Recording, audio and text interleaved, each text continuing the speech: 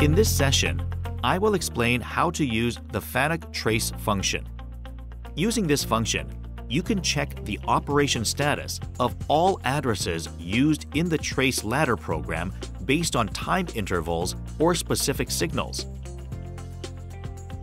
The tracing function is used to set related signals for the purpose of diagnosing the cause precisely if a specific alarm occurs intermittently.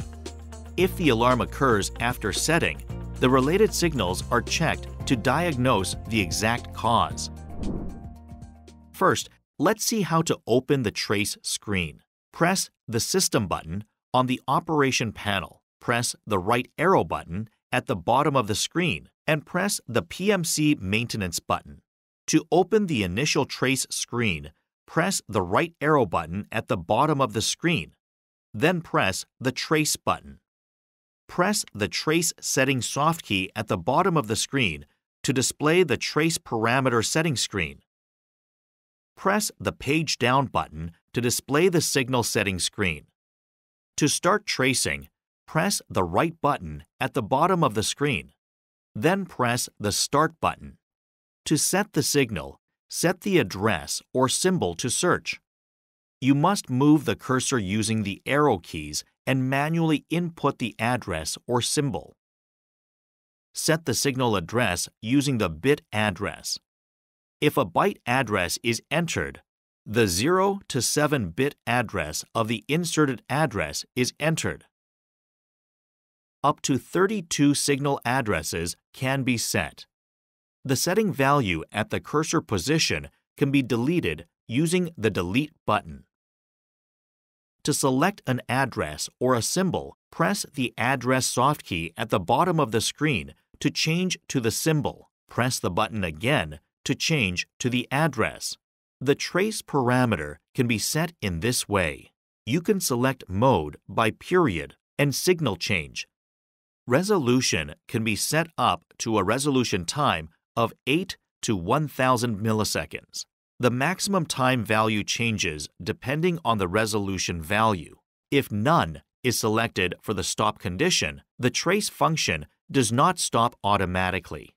If you select Buffer Full, the trace function stops when the buffer becomes full. The trigger can be stopped by the trigger signal set with the trigger function. When the trigger is selected, set the address for stopping the trace function. 3 modes can be selected: rise, fall, or change. For position, the position can be set from 0 to 100%. If the trace stop condition is triggered, settings are enabled. Select the position of the stop trigger setting in time as a percentage of the sample time. The setting value should be determined according to the application. Set the larger setting value if signal changes are examined before the trigger condition, or set the smaller setting value if changes are examined after the trigger condition.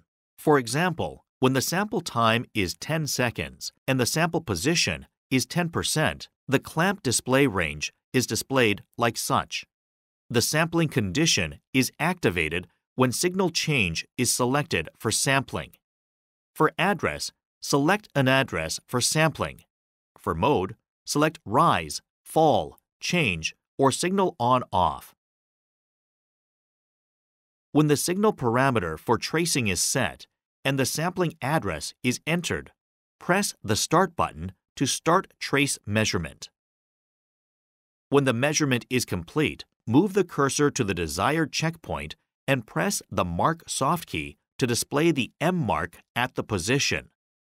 You can enlarge or reduce the screen size using the Zoom In and Zoom Out button.